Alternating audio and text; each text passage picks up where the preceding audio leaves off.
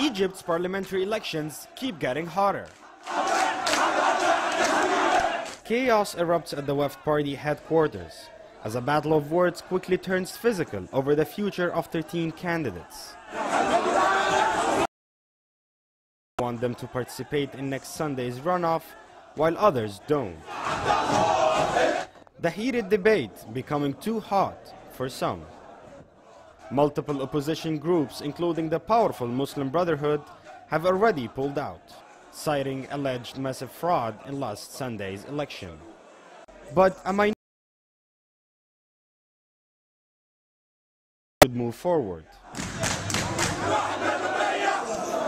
Even if we have 99.9% of the ruling National Democratic Party win, we need at least one dissenting voice.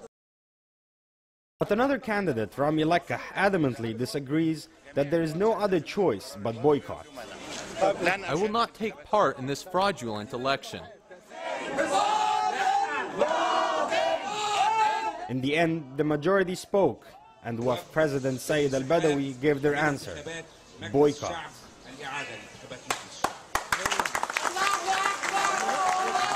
This decision is yet another blow to Egypt's parliamentary elections, deemed free and fair by the government.